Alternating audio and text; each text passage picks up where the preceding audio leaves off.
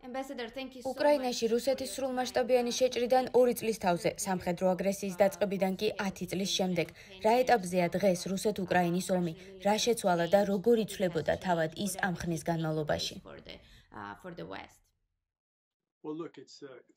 უკრაინაში აქტიური კონფლიქტის 2 წლიან ნიშნულზე შეგვიძლია ვთქვათ, რომ ვნახეთ ქმედებები, მათზე რეაქცია და შემდეგ კონტრქმედებები. ინიციატივა ამ 2 წლის განმავლობაში ხელიდან ხელში გადადიოდა. ცხადია, თავიდან თებერვალში ეს სრულმასშტაბიანი შეჭრა იყო. უკრაინელები თავდაცვას ცდილობდნენ. შემდეგ აიღეს ინიციატივა და შეძლეს დაებრუნებინათ ტერიტორიები ხარკივის ირგვლივ, ხერსონი, მისი შემოგარენი თუ სხვა. გასულ წელს კი უკრაინამ სცადა კონტრშეტევა რუსეთის თავდაცვის მყარი გამაგრებული ხაზების წინააღმდეგ ოკუპირებულ ზონებში. რა თქმა უნდა, ამ კონტრშეტევას შეზღუდული წარმატება ჰქონდა. ახლა ორივე მხარე დიდწილად თავდაცვით პოზიციაშია. რუსეთი ახერხებს ძალიან ტაქტიკური მიღწევების მოპოვებას ამ თავდაცვითი ხაზის გასწვრივ. ამ 2 წლის განმავლობაში ძირითადად ქმედება რეაგირების რეჟიმს ვხედავთ. 2023 წელი უკრაინის შეიარაღებული ძალებისთვის რთული იყო, თუმცა მნიშვნელოვანი გამარჯვებები ბრძოლის ველზე არც ერთ მხარეს არ მოუპოვებია. ბოლო ცნობებით კიევმა კონტროლი დაკარგა ქალაქ ავდიივკაზე. რუსები კი დონეცკ-ლუჰანსკის მიმართულებით შეტევას აძლიერებენ. როგორ ხედავთ ვითარებას ბრძოლის ველზე? რა სჭირდება ან რა შეუძლია ახლა უკრაინის ჯარს? ფიქრობ 2024 წლის განმავლობაში რუსეთი ეცდება კონტაქტის ხაზის გასწვრივ გარკვეული ტაქტიკური გამარჯვებების მოპოვებას, მაგრამ ეს ტაქტიკური მიღწევები იქნება. გარკვეული ტერიტორიების მოპოვება ერთ ადგილზე, სხვაგან კი დაკარგვა. ავდიივკაზე კონტროლის დამყარება არ არის რომელიმე მხარისთვის სტრატეგიული უპირატესობა ან დანაკარგი. ეს რუსული მხარის მხოლოდ ტაქტიკური უპირატესობაა. თუმცა ისიც უნდა აღინიშნოს, რომ ამ ტაქტიკური გამარჯვებების მიღწევას კი რუსეთსაც გამორჩეულად ძვირად უჯდება. მათ შეტევის კვლავ ისეთი მოდელი აქვთ, რომელიც მოიცავს მასობრივად ცოცხალი ძალის ტალღით შეტევას, რომლის მოგერიებას და შეჩერებასაც უკრაინის დამცველები ხშირად წარმატებით ახერხებენ, თანაც რუსეთისთვის ძალიან დიდი დანაკარგების ხარჯზე. ასე რომ ეს არც რუსეთისთვისაა მარტივი გამარჯვებები.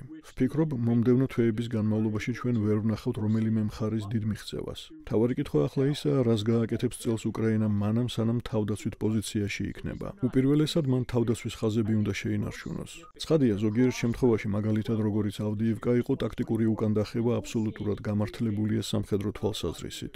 უკრაინამ უნდა შექმნას ძალების გაერთიანებული საიერიშო შესაძლებლობები იმისთვის, რომ მოგვიანებით რუსული თავდაცვის ძალების გარღვევის უკეთესი პერსპექტივა ჰქონდეს. გულისხმობ ქვეითებს, იარაღს, артиლერიას, საჰაერო თავდაცვის ინჟინრებს, ელექტრონულ ომს, ყველა მიმართულებას, რომლის გაერთიანებული გამოყენებითაც შესაძლებელი იქნება თავდაცვის იმ ღრმა ხაზების გარღვევა, რომელიც რუსებმა შექმნეს. 2023 წლის კონტრიერიშიდან ვისწავლეთ, რომ ამის გაკეთება არ შეიძლება სწრაფად და არ შეიძლება იაფად. იმედია, ეს კარგად დავიმახსოვრეთ. განახლებული დაფინანსებით კი უკრაინას კონტრიერიშის რეალური შესაძლებლობები უნდა შევუქმნათ. ვფიქრობ, საჭიროა საკმარისი რაოდენობის ზუსტი დამიზნების, შორი რადიუსის იარაღი, 100 კილომეტრის რადიუსს გულისხმობ, იმისთვის, რომ ოკუპირებული ტერიტორიების სიღრმეში დაარტყან. კონკრეტულად კი რუსების სამეთაურო და კონტროლის ცენტრებს, ლოგისტიკურ ობიექტებს, დანაყოფების ფორმირების ადგილებს და ასე შემდეგ. ამ წლის განმავლობაში ჩვენ უნდა დავხარჯოთ დრო და ფული იმაზე, რომ შევქმნათ კონტრშეტევის რეალური შესაძლებლობები. 2024 წელს ვხედავ როგორც კონტრშეტევის მზადების და საოკუპაციო ძალების სიღრმეში იერიშების წლად. თუ ამას გავაკეთებთ, ეს ნამდვილად იქნება პლატფორმა მომავალი წლის მნიშვნელოვანი წარმატებისთვის.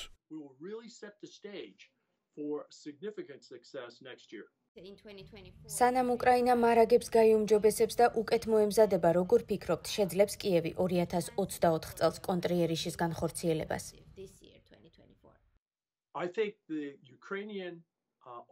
ვფიქრობ, უკრაინულ იერიშს წელს მხოლოდ შეზღუდული ტაქტიკური წარმატების მოპოვება შეუძლია. ეს იქნება ალბათ შედარებით უმნიშვნელო მონოპოვარი ლოკალურ ტერიტორიებზე. ნაწილობრივ კი იმის გამო, რომ კიევს ძალიან ძვირად დაუჯდა წინა წლის კონტრიერიში. ეს ასახავს იმასაც, რომ რუსების მიერ შექმნილი თავდაცვის ძლიერი და ღრმა ხაზების გარღვევა არაა ასეთი ადვილი. კარგი ამბავი ამ ყველაფერში ისაა, რომ არ მგონია რუსებს ჰქონდეთ ახლა მნიშვნელოვანი საიერიშო შესაძლებლობები. მათ შესაძლოა მოიპოვონ გარკვეული ტაქტიკური გამარჯვებები შედარებით მცირე ლოკალურ ტერიტორიებზე, მაგრამ არაფერი მნიშვნელოვანი, რადგან მათი დანაკარგებიც დიდია. ამ წელს ვფიქრობ, ორივე მხარეს მინიმალური მიღწევები ექნება. მთავარი კითხვა ისაა, რას გააკეთებენ ამ დროს მხარეები ფრონტის ხაზის მიღმა. როგორც აღწერე, უკრაინისთვის ყველაზე მნიშვნელოვანია რეალური, სრული კონტრიერიშის მიზანმიმართული შესაძლებლობების შექმნა. მანამდე კი რუსული ლოგისტიკის სიღრმეებში დარტყმა, რომლებიც მჯერა რომ მოწყვლად მდგომარეობაშია. ბევრის შეფასებით ახლა ეს არის ომი გადაღლამდე, გამოფიტვამდე. როგორ ფიქრობთ, როგორ შეიცვალა ამ 2 წლის განმავლობაში ომი, მისი მახასიათებლები, მისი დინამიკა? ამ დროის განმავლობაში ინიციატივა ძირითადად მხარეებს შორის ხელიდან ხელში გადადიოდა. ხედავდით მოძრაობას იერიშსა და თავდაცვას შორის, მოქმედებას, ამ მოქმედებაზე რეაგირებას და შემდეგ კონტრრეაგირებას. ამ 2 წლის განმავლობაში ორივე მხარე იცვლებოდა, ადაპტირდებოდა. ვფიქრობ, რამდენიმე მნიშვნელოვანი გაკვეთილის გამოვლინდა. ერთი, ჩემთვის როგორც ყოფილი სამხედრო ოფიცრისთვის ნათელია, რომ მაღალი ხარისხის ძალებს ხშირად შეუძლია დაამარცხოს მრავალრიცხოვანი ძალები. ეს ძველი განტოლებაა. ხარისხს შეუძლია რაოდენობის დამარცხება. მაშინ, როცა რუსეთს ნამდვილად აქვს რიცხობრივი უპირატესობა, იქნება ეს ავტომობილები, აღჭურვილობა, მძიმე ტექნიკა და ჯარისკაცები. ამ 2 წელიწადში ჩვენ გავიგეთ, რომ უკრაინას აქვს ხარისხობრივი უპირატესობა, უკეთესი ლიდერები, უკეთესი მორალი, უკეთესი ერთობა, ბრძოლის უკეთესი მიზეზი. უკრაინელები საკუთარი ეროვნული გადარჩენისთვის იბრძვიან.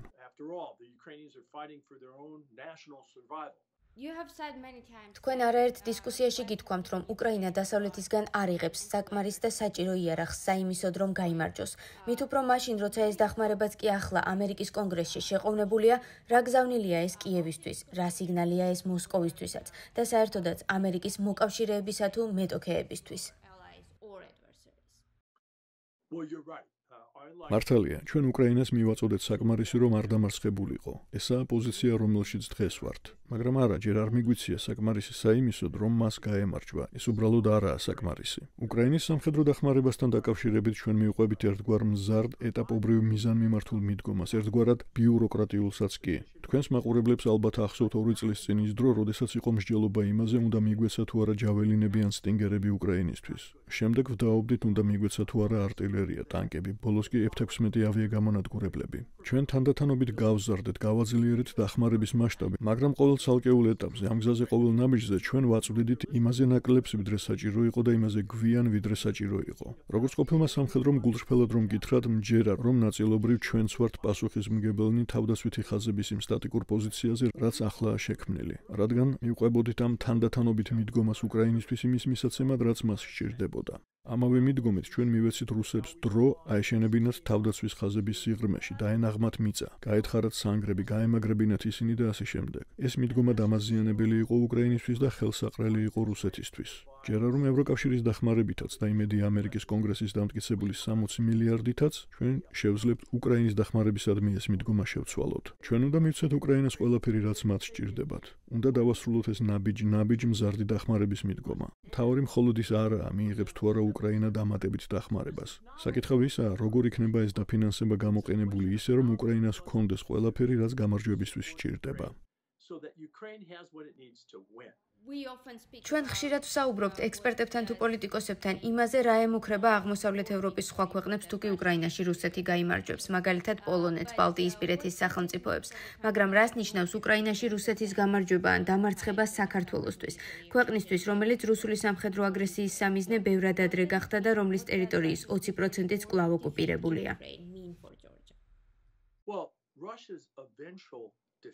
რუსეთის საბოლოო დამარცხება უკრაინაში უნდა ნიშნავდეს იმას, რომ სადაც კი ის გაყინული კონფლიქტების შესაქმნელად დგამდა ნაბიჯებს, რათა უკანონოდ მიეტაცებინა ტერიტორიები სამხრეთ ოსეთისა და აფხაზეთის ან დნესტრისპირეთის მსგავსად. ყველა ეს ძალისხმევაც მარცხით უნდა დამთავრდეს. მაგრამ პირველ ყოვლისა ჩვენ უნდა გავიმარჯვოთ უკრაინაში. მაგრამ თუ ჩვენ დავთანხმდებით რამეს უკრაინის გამარჯვების გარდა, თუ ეს იქცევა გაყინულ კონფლიქტად, მაშინ ეს უბრალოდ დაემატება ვლადიმირ პუტინის ხელით შექმნილ გაყინულ კონფლიქტს და სიას. ჩვენ უნდა ვაჩვენოთ მას, რომ არ ვაპირებთ ამ გაყინული კონფლიქტების ატანას, მათთან შეგუებას. ეს კი მოკლედ ნიშნავს იმას, რომ უკრაინამ უნდა გაიმარჯვოს.